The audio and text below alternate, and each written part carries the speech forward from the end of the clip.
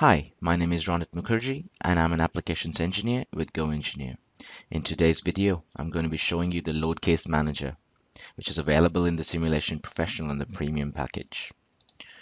Now, the load case manager lets you define different load cases by combining and suppressing the load features that we've applied in the external loads folder. It can go a step further and let you create some linear mathematical equations to combine the different loads and calculate the results. For example, if I wanted to double the load A and multiply 4.5 times load B, I can easily set up this equation in the load case manager. And once the study is done running, it will quickly compute results for our various combination of the loads. I can also post-process the results for each load case scenario and the load case combinations as well. So let's see how this works. Over here, I have a simple scaffolding assembly. And as you notice, I've set up my simulation study already. So you gotta have a parent study already set up. And if you notice, I have a bunch of forces and fixtures that are already acting on this scaffolding. So let's go and look at these one by one. So what I can see is I've got a total force of about 3,500 newtons that's acting on this top face for all these different beams. Then I've got a separate force that's acting on just this beam structural member, and it's about 1,650 newtons. I've got the gravity acting downwards, and then I also have a 1 Newton force acting on all the joints that are being formed. So what I'll do is I'll turn on my visibility, and then we'll see the arrows and everything that we usually see in simulation. So over here you can tell I've got a couple of forces acting on it. These are all my joints for the beams, and gravity is acting on gravity is acting downwards, and I've got the 1 Newton force acting on all these 4 joints. If you notice, it's got a little arrow. If I zoom out, it shows you the arrow 1, 2, 3, and 4. Perfect. So I've got my study set up, and I want to jump into the load case manager. In order to do that, you have to right click on your load cases where the study name is, and then you'll see an option for load case manager. You select this option, and as soon as you select it, you'll notice it opens up this window down here, and let's see what this window has. So what I can see right now, I have this tab activated which says load case view, and over here I am looking at all the different fixtures that I set up in my parent study and all the different forces that I set up in my parent study as well. I get the option for saving this view, this results, and also like creating a report of this. So some other cool options for us to display all the results, basically. So over here I notice an option for primary load cases and then load case combinations, and then I have another option for track results, whatever I want to track. And the way this works is if I wanted to add a primary load case over here, so what I can do is I can click over here and it opens up with load case number 1, and you notice everything is suppressed in here. I've got the fixture with references, but all my forces are suppressed. So let's say if I wanted to call this dead load. So I'm only interested in loads that are being caused by the gravity, or the load that is being caused by the gravity. So in this case, what I'll do is I'll keep my fixture and my other fixture active, and I'm going to suppress all these. I'm going to suppress my force 6, which is 3,500 newtons. I'm going to suppress my force 7, which is 1,650 newtons, and I'm also going to suppress the 1 Newton force that I have on all those 4 joints. And I'm only going to activate the gravity. So this is my gravity force, and you notice it says suppress. All I have to do is click where it says suppress and just give it the value that it already has. So it's 9.8 meters per second square, and then you're gonna have 0 and 0 along the other directions. So that is basically the setup for my dead load. I can add more loads as well. So let's say if I click on it here again and I wanted to add a different load, let's call this life load. And under life load, what I want to do is let's say I want to suppress all my gravity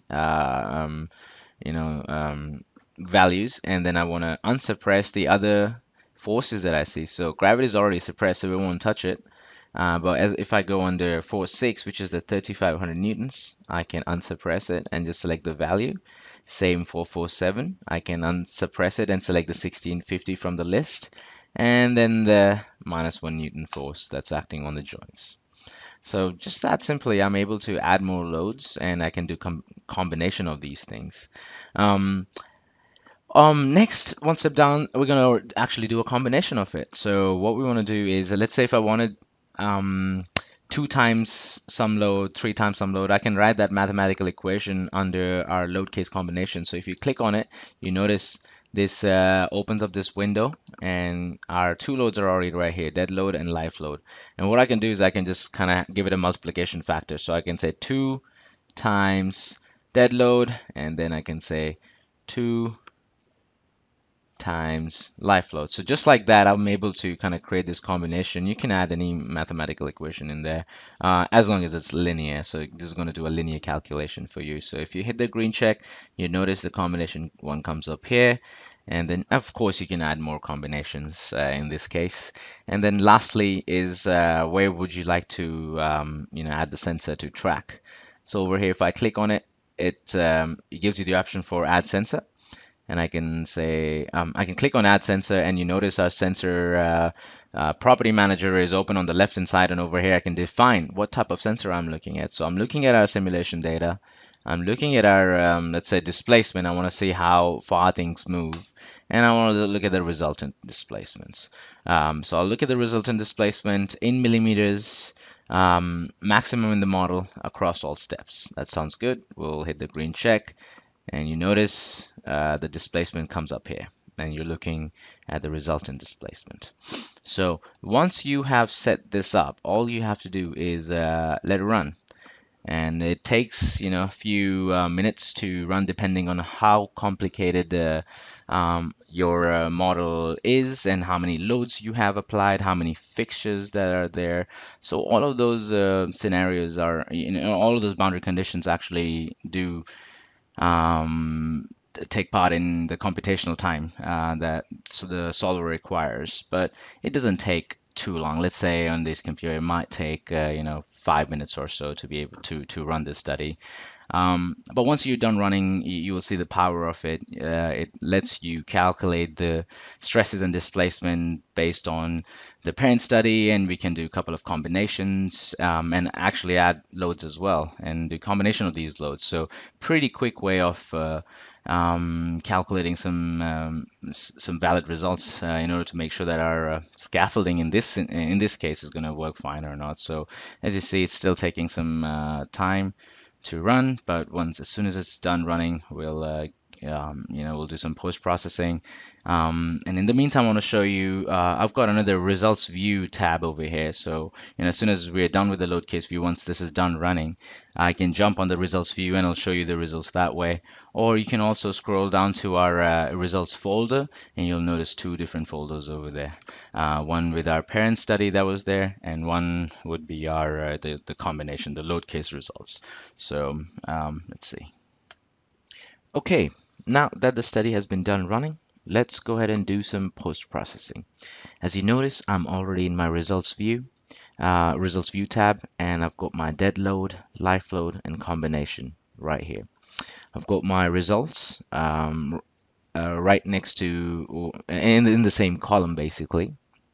And what I can do over here is, let's say if I click on life load, what SOLIDWORKS does is, or what simulation does is, you notice it updates the results. So corresponding to whatever load case I click on. So if I click on the dead load, you notice this changes the results pertaining to what are the dead load combinations, or the forces that are acting on the dead load as compared to the forces that are acting on the life load. So I can look at it separately. Now if I wanted to take a look at the combination of the two, the equation that we set up, which is 2 times the dead load and 2 times the life load, I can select that option as well. And what it will do, you'll notice, simulation updates the results as well. So this is very actively kind of updating to whatever load case scenario you select. If you take your attention to the left side of the screen, you notice you have your results folder, the original results folder from your parent study right here, and then the load case results right here. So whatever you want to look at, you can just kind of double click on that and activate those results.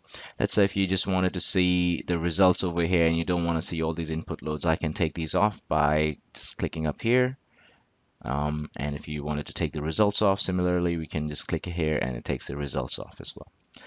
Now, if I wanted to throw all these results in a nice report, I can click on this Create Report option, and this will create a nice Word template-based